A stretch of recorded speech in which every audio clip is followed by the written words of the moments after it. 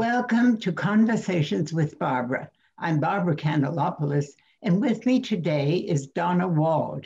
She is the president of the Cape Cod chapter of Grandmothers Against Gun Violence. Welcome to the program, Donna, and thank you so much for being with us to tell viewers more about Grandmothers Against Gun Violence. It's a familiar name, but I'm sure that lots of people don't know exactly what you do. Well, we are a nonpartisan, nonprofit, grassroots organization that started in 2013 after the shootings at Sandy Hook Elementary, which we're all sadly familiar with. Our founder, Linda Alhart, founded the group way back then, and it was just a few grandmothers in a room, and it's been going strong ever since, which is amazing because other groups have kind of fallen by the wayside. But I really admire the fact that it has been going for as long as it has. Another thing to make clear, we are not against guns. We should get this out right at the beginning here. Yes. And we respect the Second Amendment, which is the right to bear arms, but we also realize that with the right to bear arms comes individual and societal responsibility. So that is where we are. And another main point I would like to make is that everybody always says, oh, gun violence is a political issue. Well, you know what? It's not a political issue. It's a public health issue now. We have over 38,000 people a year killed by gun violence. So we really like to say, don't tell me it's a political issue, because among the gun owners, it's very evenly spread out between all political parties at this point. So it's not a political issue. It's a public health issue. Yeah, I understand that the polls show that most Americans are very much for the kinds of protections that you support. So it is not political. No, it isn't. And over the last thing I saw was 95% of Americans support an expanded background check system, which is a system by which you are checked out before you own a gun. There is a bill in the Senate right now. It's called H.R. 8, which was brought there by the House to increase the loopholes in the background check. And it's been sitting there and has not been heard, which I consider a travesty. Yes. Because those loopholes are what's allowing the wrong people to own guns. And we could stop it right at the point of purchase if that loophole is closed. You totally could. And the more dangerous part of the loopholes is it puts a lot of firearms into the hands of criminals. So that's the problem. And then those guns are sold into an iron pipeline, which fuels the whole United States in illegal guns. So yeah, it's not good. Yes. So one of the things, tell us something about your activities. We know that the chapters are nationwide. You have chapters all over the country, and then you often meet. And these days, you're having Zoom meetings with other chapters. But what sorts of activities are you involved with? Well, there is all the other chapters you might see of Grandmothers Against Gun Violence are independently operating chapters. There's one in Kansas City and one in Seattle, and they're all just great. I mean, they're amazing. But and we have conference calls with each other every now and then to catch up. We're on each other's mailing lists, so we're all connected on an idea platform. We have, until the pandemic, we held monthly meetings 9 months out of the year in the synagogue in Cape Cod. We rally at the Hyannis Rotary 9 months out of the year. We attend quarterly meetings of other gun violence prevention organizations in the city. We go to the State House if there's legislation that we need to talk about or support or whatever. We do, what else have we done? We did a project called the Soul Box, which is where you create little tiny boxes for each life lost to gun violence. And that exhibit goes to Washington, D.C. this spring. That was founded by a group in Oregon, I think. So yes, that's very interesting. And viewers, if they want to follow that, the Soul Box project, your website is so interesting, and it shows pictures of that, very colorful pictures, and it talks about that. So you have a very interesting website that viewers can check. We'll have put that on the screen for viewers to copy down. So then what inspired you to become a member and to take a leadership position? Well, I was living in Minnesota when, way back, if you remember, when the Columbine shooting happened. It seems like ages now, but and then they kept happening, and they just kept happening. Then I moved here, and after I was here a few years, I happened to be driving by the Rotary, and I saw these little grandmothers standing out there protesting gun violence. And I thought, I'm retired. I think I'll look at this. So I went to one of their meetings, and I was so impressed by the level of intelligence, research, and commitment of these women that I said, I'm going to stick with this. This looks really interesting. And then an opening came up because our past president wanted to retire. And I come out of a 30-year marketing, advertising, and business background, especially targeted marketing. And I thought, man, I could be good for them. And I looked at the support structure, and I thought, we ought to do this. And at that time, that was like 2 years ago, 2.5 maybe. And before COVID, if you remember, the gun violence conversation was huge. We finally had the conversation. It was everywhere. It was on the news. It was on the Senate floor. It was everywhere. And I thought, what a great time to be a leader in a group like this. Yes. And so that's how it all began.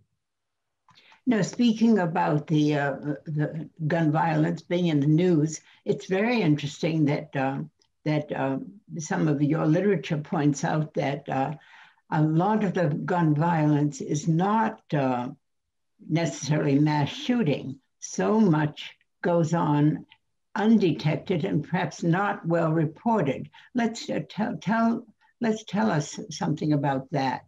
The kind of violence is very, very frequent. Right. I think I should, I don't consider myself an expert on urban gun violence, but if you look at the papers and you look at Dorchester, Mattapan up that way, Brockton up there, I have talked with women there who don't let their kids play in this outside after school because they're afraid they will be shot.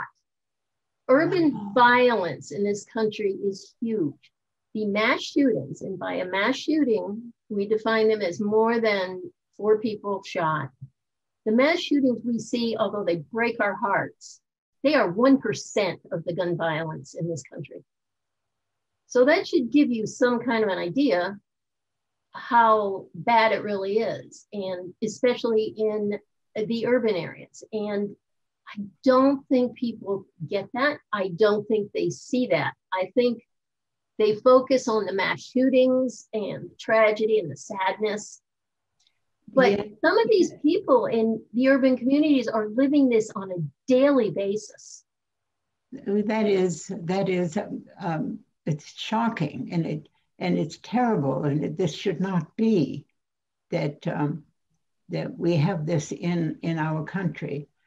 So this means then that the work you are doing, which is a good deal, it's educational, isn't it? I know that there is a lot of your activity, not just in tracking legislation, but in informing people, giving them the facts about gun violence, facts that are not well known.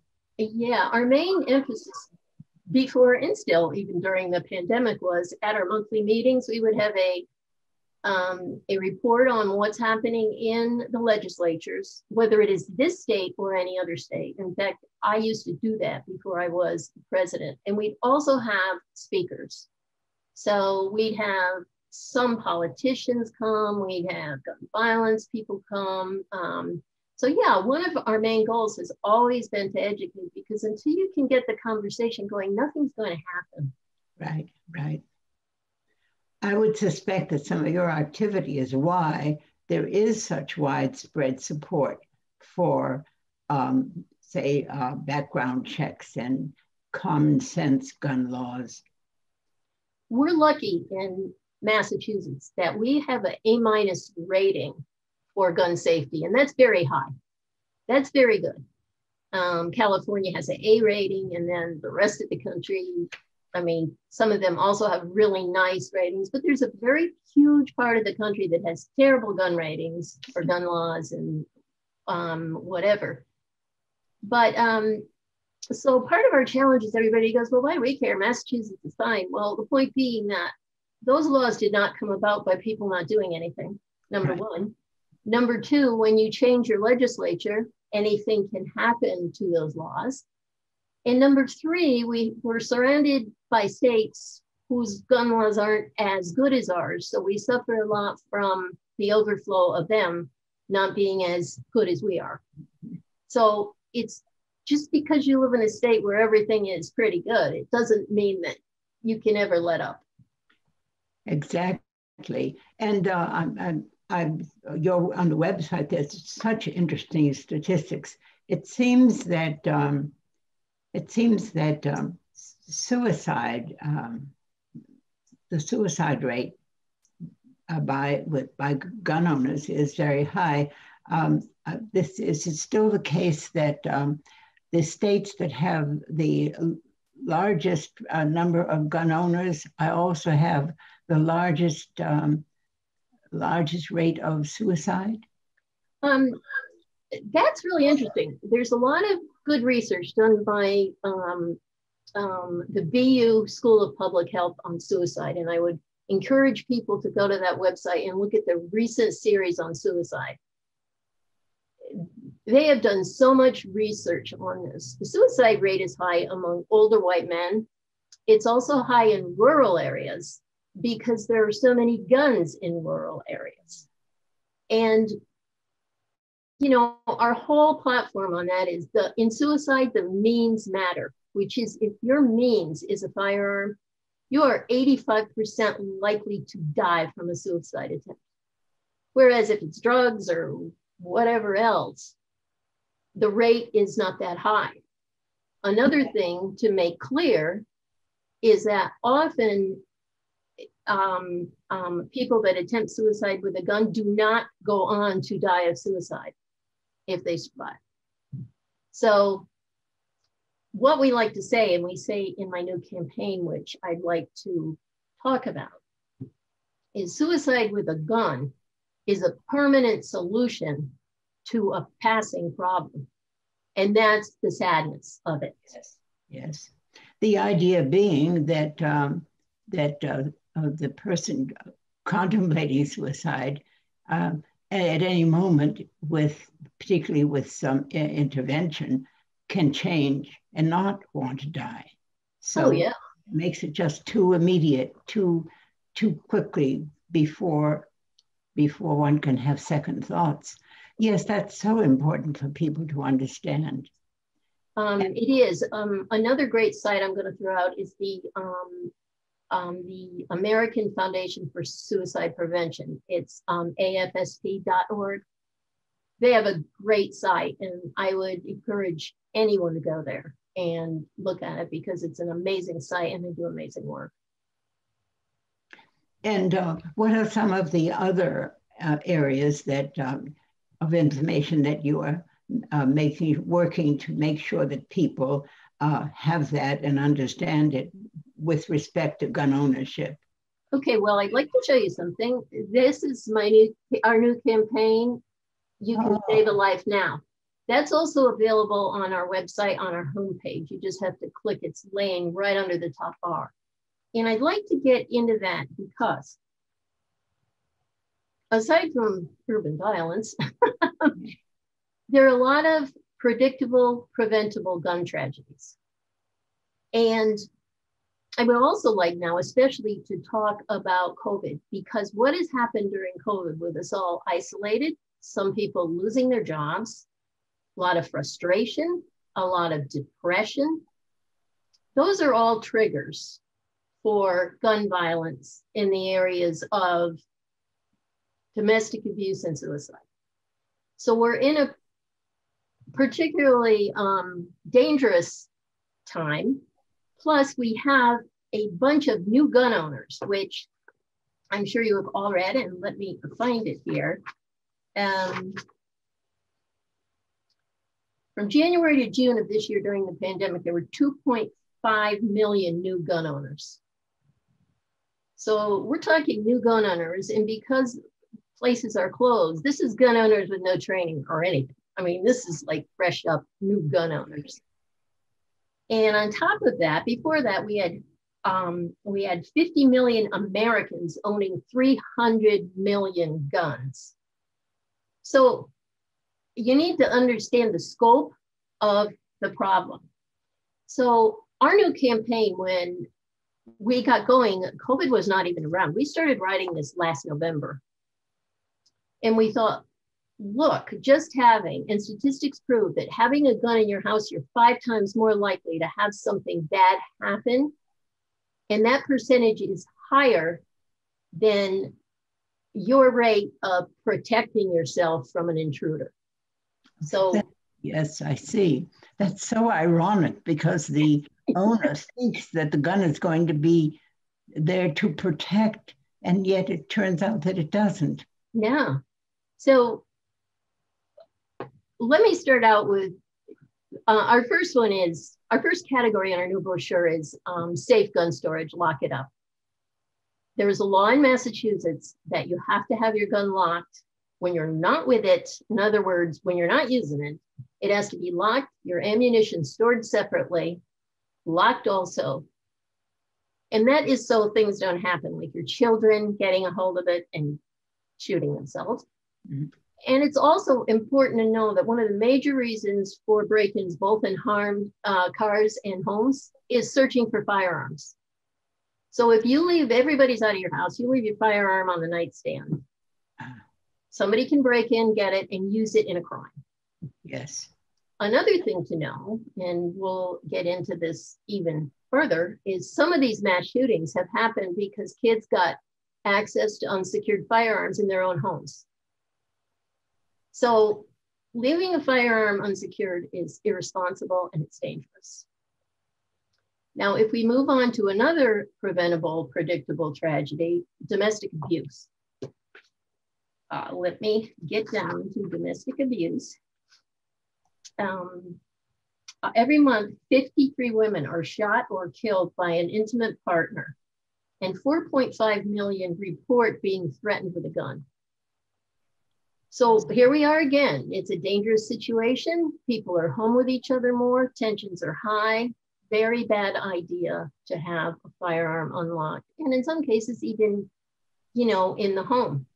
In Massachusetts, we passed a new law a couple of years ago, right after the Parkland shootings, called the ERPO, which is the Extreme Risk Protection Order, in which anyone, family member or police, can go to the court and ask for a firearm to be removed from anyone they perceive to be a danger to themselves or others.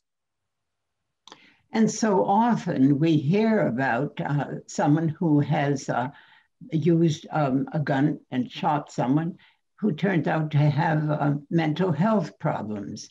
So that could have been prevented if occasionally we read that people in the community knew that this individual had mental health problems. So not making sure that people who are not stable should not have guns just makes common sense. Oh, it totally does. And you could like let's say, for instance, you were in a neighborhood and you saw somebody using a firearm irresponsibly, or a lot of target practicing, or something you could not explain. You have every right to go to the police and strangely enough, in the state of California, 95% of the extreme risk protection orders being granted are police officers asking for them. Really? So it's a really helpful tool, and we wish everyone knew about it and would look at it. So we have a whole section in our flyer here on protection orders, how you do them, where you go get them, everything. In our last, can that literature be printed out? Yes, it can. If you go on our website, if we show that link at the end of this, you can go there and print it out. We're also trying to get it out into the community. And I'm going to talk a little bit, since we've already talked about suicide prevention, which is our third thing in the brochure, is that we have started to market this, and marketing something like this in this situation of COVID is very difficult. You can't meet with people, you can't meet with your own people, you can't. So we're moving along and it's going really well. We started out with the police departments on the Cape. We have 3 police departments which are signed on and have agreed to put this literature, this folder, with their firearm permits. So that's great. I mean, you get it right at the beginning. I have 2 more appointments next week with 2 more police departments. The libraries across the Cape have been great. As they've opened one by one, this literature is in most libraries now. We've got in a few placements in community health centers that are open. We sent it to almost half the churches on the Cape, and we're hoping when they open. So my other plea is that if there are any organizations that listen to this and you want these brochures, whether you're open or not, you can always get ready for when you're going to open. Just email us. Our email will be at the end of this, and we will see you get it. Excellent. That's wonderful. And what else is on that brochure? Well, the other one, which you and I briefly talked about, is suicide. I see. And it's all about, you know, each of these topics, the lock it up, the domestic abuse, and the suicide, they all have an explanation of what the problem is. And on the flip side, resources, where to call, where to go, because really what we wanted this to be, we didn't want it to be so much a gun violence piece per se as a community resource piece. Yes, that makes so much sense. It's educating, letting us know facts that really people are not aware of. So it is raising awareness about this. I think that's a great effort. And so you have connected with you have the support of local police departments. We do, and it's there's so many ways to market this, and so many, you know, places to go. I wish we could get to people before they buy a gun, because I think if they looked at this brochure, they would think, wow, you know, I have a teenager in the house, he's moody sometimes. I have toddlers in this house. I have a relative that sometimes isn't quite right. And I just wish people would weigh the risk before they do something like this, because it's a huge responsibility. And don't get me wrong, I come from a family that was a hunting family. I actually target shot when I was a teenager. So it's not like I understand, yes. And I think people should understand that too. It is the thought that thinking that the gun, it will protect you, is blinding some people to the risks that are involved with gun ownership and the tremendous responsibility that goes with it. Oh, exactly. That's and you know, I can tell you from having target practice with a handgun, it takes a great deal of skill, especially in a situation. In fact, one thing I'd like to say is I know somebody that trains SWAT officers, and he told me once, no matter how well trained, when you get in a really bad situation, at least 50% of your training goes right out the window because your adrenaline is so high. So what chance does an average person who took one shooting course at a range have of actually staying in control? And really. Yes, yeah. This does speak of the unintended consequence sometimes, that the shot turns out to have been not intended because, Right. because it is so difficult to control. That perhaps accounts for so much of the violence that we see. Well, and it's I'm waiting because we've really seen no statistics since the COVID on the gun violence, but I think it's very interesting because obviously there haven't been many mass shootings because nobody's out in a mass. But I'm really concerned when I see people carrying firearms to intimidate other people. I'm really concerned about where we're going from here. Yes, yeah. There appears to be a culture that seems to be a culture of gun carrying that I think for some people has rather shades of manliness, that sort of thing that perhaps is blinding them to the real danger that's involved. That it is not a culture that it assumes that one has valor, but it turns out that from what you're telling us, the very facts and the statistics, that that really is a huge mistake, and it really is more adding to more violence than it is to protection. Well, it's interesting because I think there was a lawsuit, and I know there was a lawsuit. I just can't state where it was, that actually targeted one of the major gun manufacturers for marketing one of the AR weapons in a very hyper masculine way. And that AR weapon was one of the ones used in the mass shooting. And I don't remember how it ended or if it's now on another appellate level, but they actually went after them for actually marketing a lethal weapon in such a hyper masculine way. Yes. And yes. I know from marketing for years, I marketed to people for years, that I think if you went way, way, way back, and some graduate student ought to do this, they ought to do a thesis on how marketing changed the gun culture.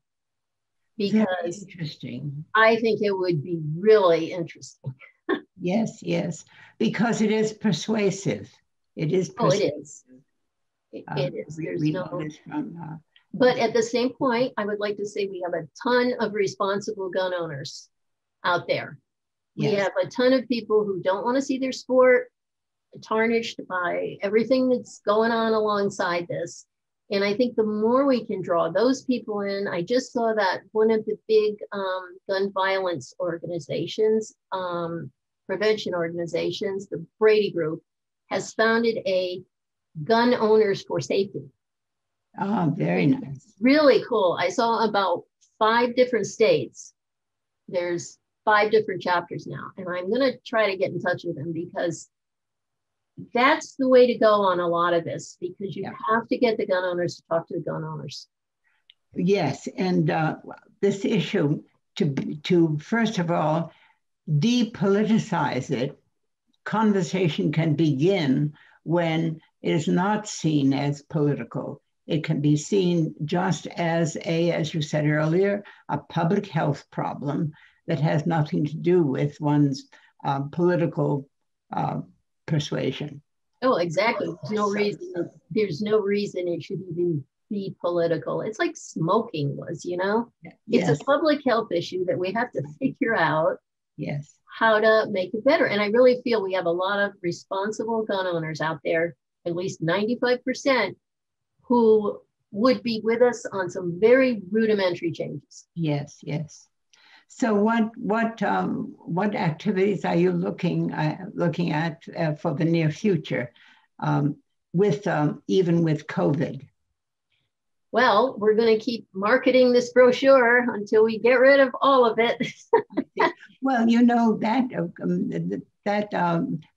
producing that kind of literature is expensive. What do you do for funding? We rely on dues. We have 100 dues paying members. We also have a lot of people that from time to time are really charitable and will donate, which we really appreciate because this year has been really rough. And we funded to market this brochure, but we didn't fund well enough to market it in a time of COVID where everything's more expensive. You're mailing things, you're shipping things,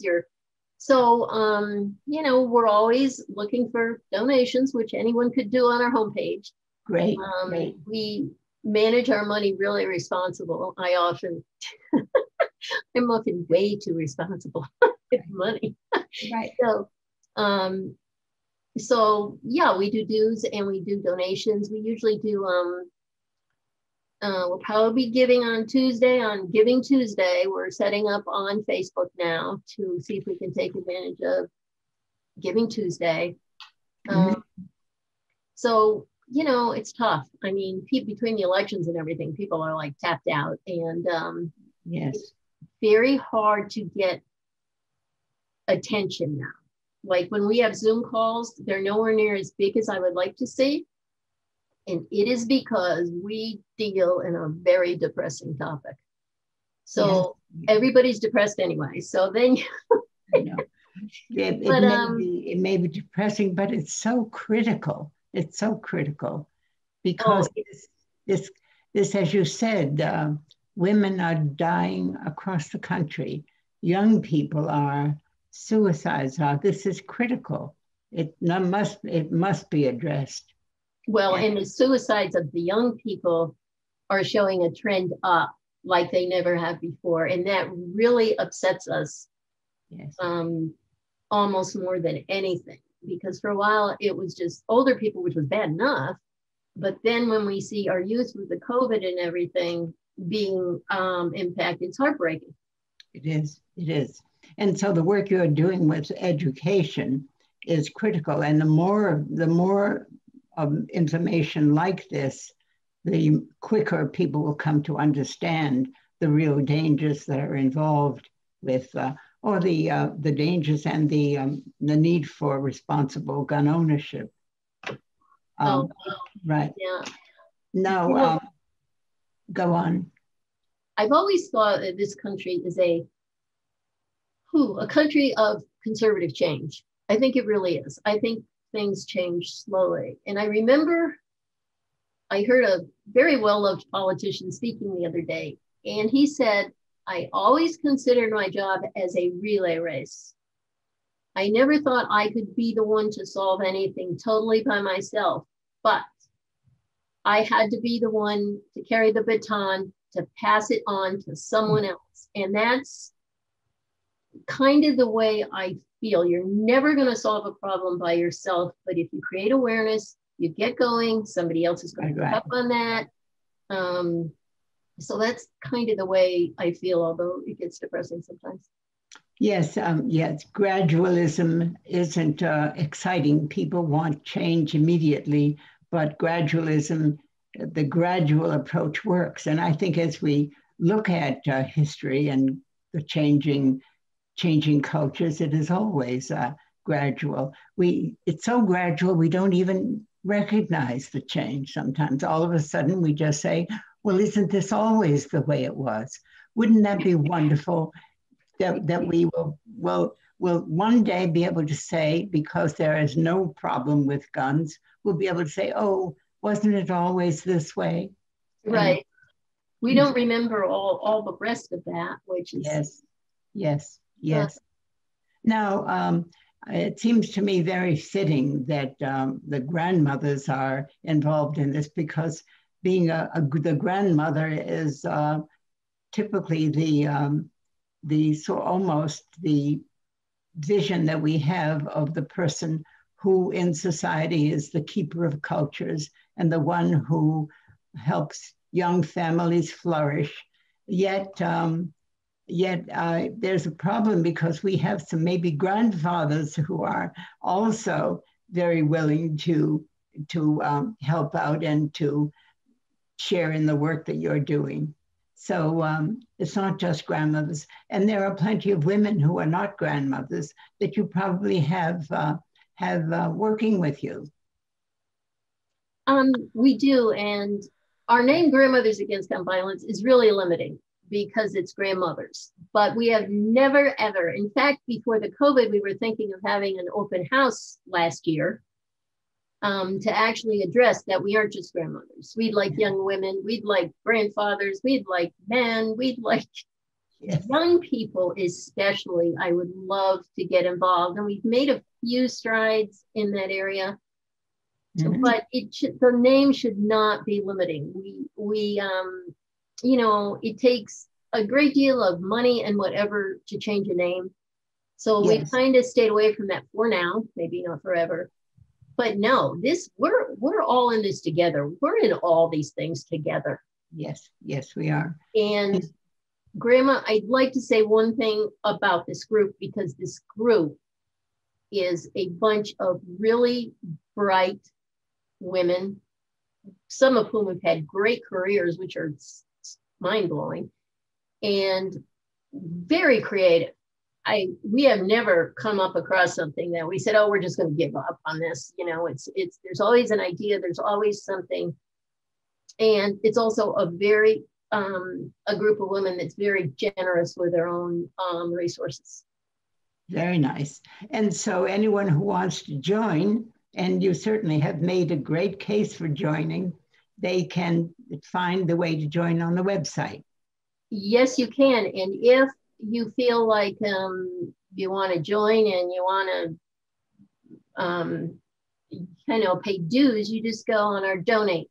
If you find maybe, well, I don't really know, let's see what these people are about, go to our Gmail account, leave us your email, and request to be put on our mailing list, because then you get a chance to see what we do, and then you can go on the website too and just walk around and see, because not everybody wants to join straight up. But so there's a number of ways, and we'll show you those at the end, I hope. I like that. It's a very personal touch, isn't it? That for somebody who is interested, that they will email you and sure, get a response from that. Well, I cannot thank you enough for giving us this very important information. And so I wish you well in the work that you do. And I know that viewers join me in thanking you. We're very grateful for that work that you do. Well, I'd like to thank you all for having us, because all these exposures are good. And I just want everybody to stay safe out there. Yes. Thank you very much. And thank you, viewers, for tuning in. And we'll look forward to seeing you next time on Conversations with Barbara.